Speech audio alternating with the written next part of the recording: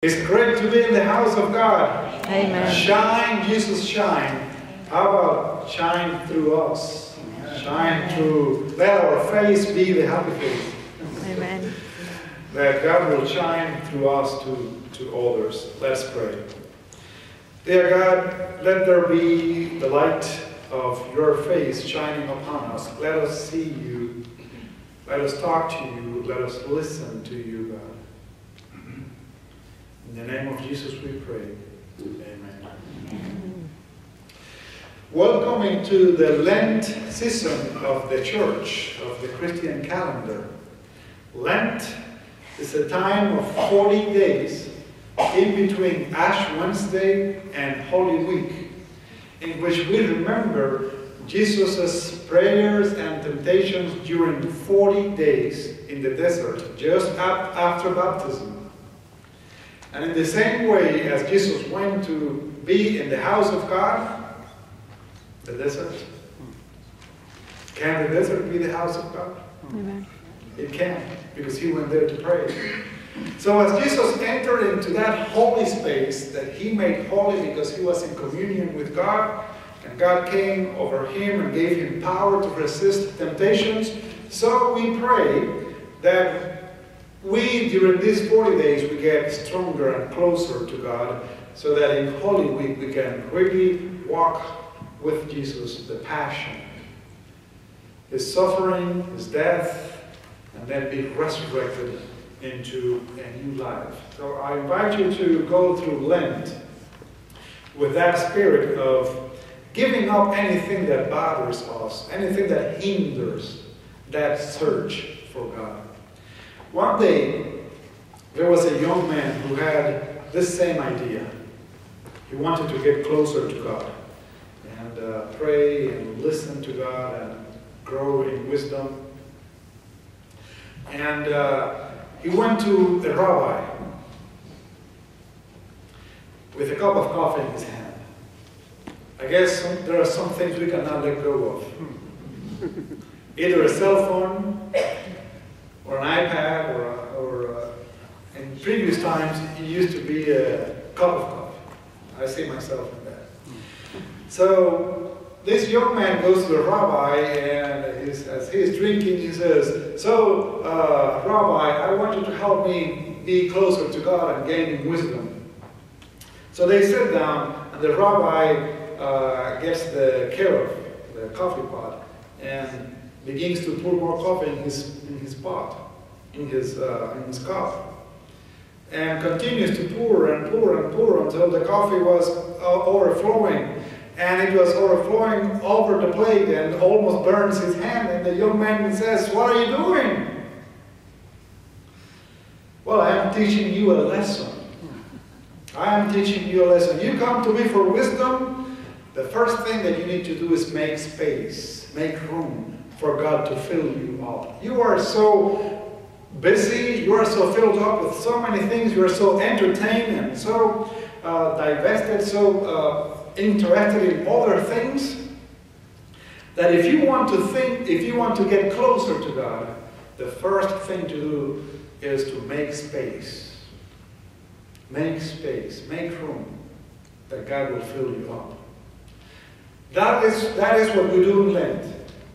We set time apart to read the Bible, to pray, to fast. We give up food. Some people do, at least. Last year, we fasted in church on Sunday mornings until the time to go to coffee and donuts came. It was just a couple of hours of fasting.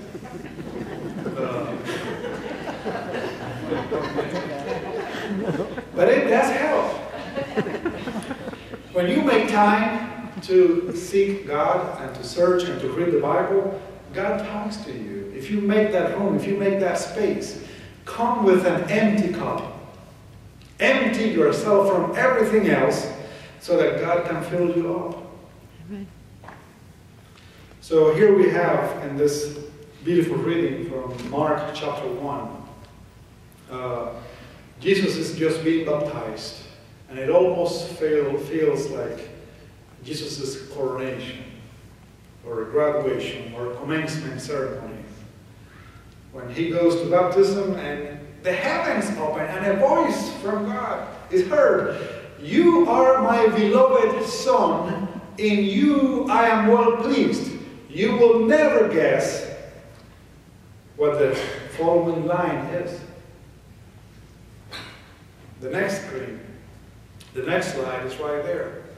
You are my beloved Son. I was waiting for you from the time in which the world was created so that I could send you as a Savior. You're my beloved Son. I am pleased with you. Now just go into the desert and be tempted and live with the animals and with the scorpions and with the serpents and with the wild beasts and spend time there. Do you see the movement? From at 1 second, God is saying, you're my beloved Son, I love you, I am so well pleased in you. And then God says, go to the desert and pray.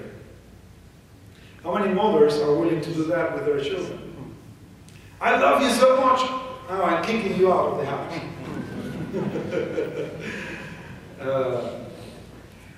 The wild beasts do that. The tigers, the lions, once they have spent enough time with their cubs, teaching them, then they kick them away to grow up. And we send them into a time in which they have to fend for themselves and grow. I say, mothers, fathers, how many of you are willing to do that for your children? Then I should also ask, how many of us are willing to do that ourselves? Feel the love of God, feel the voice of God telling us, I love you. Now I need you to go into the desert and get closer to me. So that is what Lent is about. It's a time in which we need to get closer to the Lord so that we can grow. Empty ourselves from so many things that are entertaining us, distracting us from the real goal that we have in Christ Jesus. God is pleased with us, but there is a world to be saved. And in the same way as God was sending Jesus, as we prepare to celebrate Holy Week, as we get closer to Lent, we remember that God also wants to send you and me into this world as God's prophet. The stakes are very high. This is not a trip to the desert to enjoy some vacation. I guess I could take my camera to the desert and take some pictures. But that's not what God is talking about here. It's going into the desert because there is a critical situation for the world. And we need to prepare ourselves to be God's instruments, God's servants. So in the case of Jesus, he had obviously the entire salvation of the world in his heart, saving our souls and saving our world too. There is a text that I love, is from the Gospel of Luke, chapter 19, and I put it on the screen. Chapter 19, verses 41 through 44, because I like this text, because this reminds me of Jesus' mission. And you see, sometimes we think that our purpose in life is to save souls, and it is. Save lives. But more than saving lives, God needs you and me to save our city, to save our nation, to save our country, to save our world, to save nature, to save God's creation. That also God is pleased with it. You see, in the same way as God said to Jesus at baptism, you are my Son in which I am well pleased. When God was looking, contemplating the world that he created with his hands, God said, God saw that what he created was good. So here, as we just fast forward a little bit to Jesus' triumphal entry into Jerusalem, Jesus is lamenting and telling all the inhabitants of the city, if you, Jerusalem, if you had only known on this day what would bring you peace. But now it is hidden from your eyes. And that is why I need to go to the desert, to get clarity of vision. There are so many things hidden from our eyes, and we need to pray that God will give you sight, that God will give us vision. So Jesus says to Jerusalem, now these things are hidden from your eyes. The days will come upon you when your enemies will build an embankment against you. They will encircle you, and they will hem you in on every side.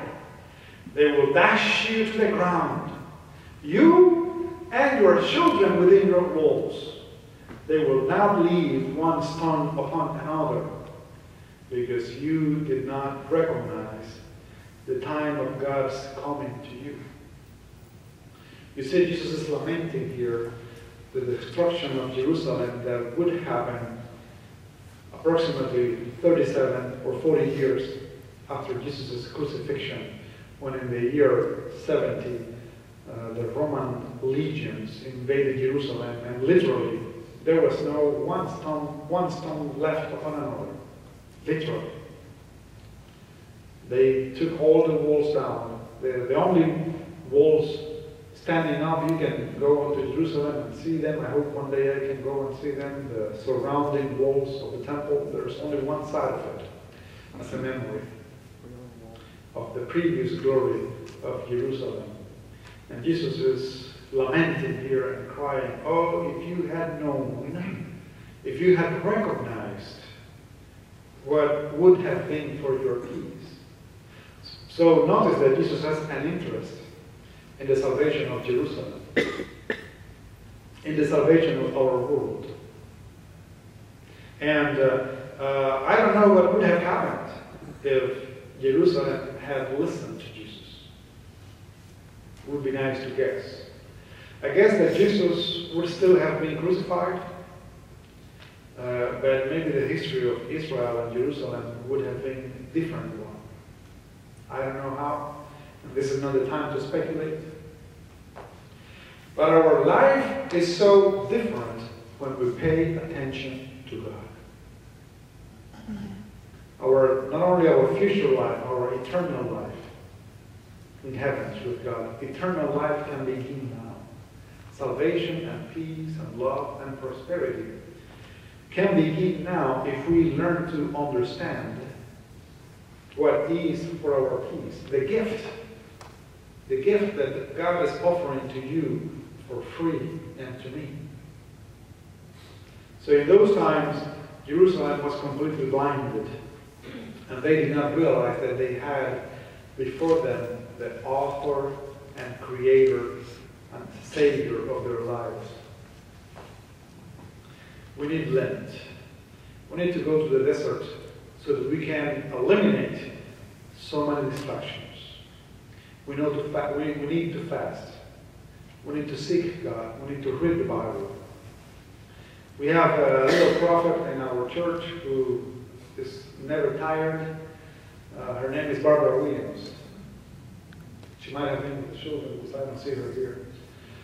She's working with the children, but she came to the office this week and she said, Pastor, what are we going to do for Lent as far as reading and studying? What kind of devotionals will we have? We didn't prepare a devotional for Lent, and we did not. A daily devotional. So here's my suggestion to you. My sermons during Lent are going to be based out of the book of Mark and then the book of John. Those are the two Gospels that I will be using through this 40 days all the way through Holy Week. How about if you take time to read these two Gospels during Lent? Mark is only 16 chapters. John is only 21. Altogether, 37 chapters. If you read one chapter a day, you have 3 extra days to get behind and to do something else, or to read something else if you like to read something else. Don't you feel that you come alive when you open the Bible and you Amen. let God inspire you? Amen. It's like all of a sudden we're in the desert when we open the Bible and nothing distracts us and we have an opportunity to be in communion with the Lord. Think about what is at stake.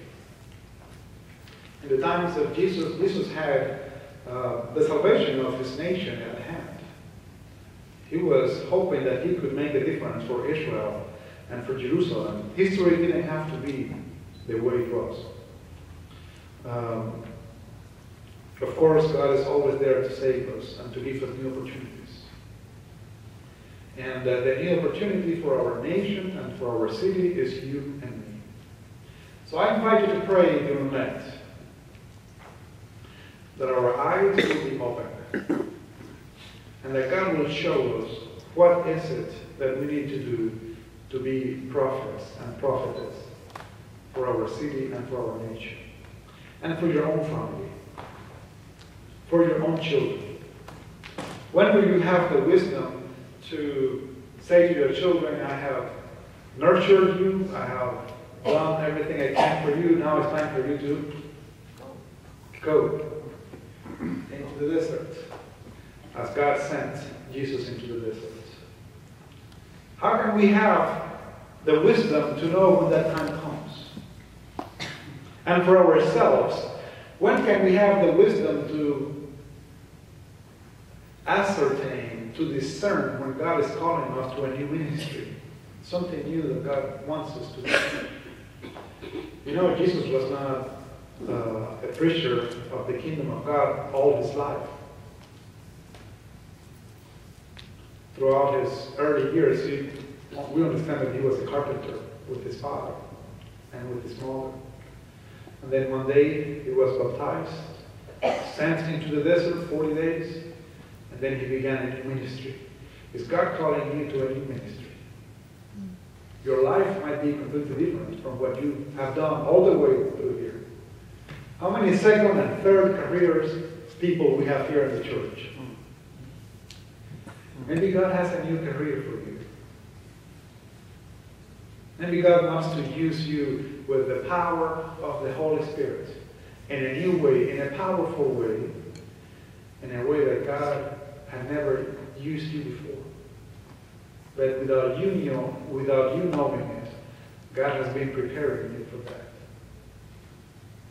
I invite you to pray during Lent and ask all those questions. God, what do you have in store for me?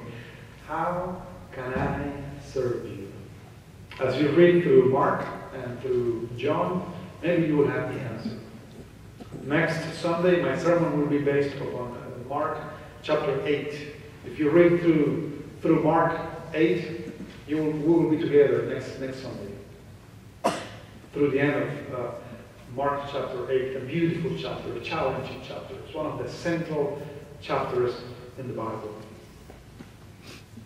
So I invite you to, just for a moment, let your cup of coffee aside. Love and let go. Let go of anything that's hindering you to be closer to God. When we love and let go, then we love and we let God. When you let go, then you let God. God will lead us. God will march ahead of us and with us into new victories for your family, for your life, for our church, for our city, and for this nation that we love so much. As I was saying on Wednesday, during Ash Wednesday, there is no other nation that I have. This is where God brought me, where God brought you. And we need to be prophets and prophetess in this nation. Let's pray. Dear God, sometimes our eyes are blinded by our daily occupations.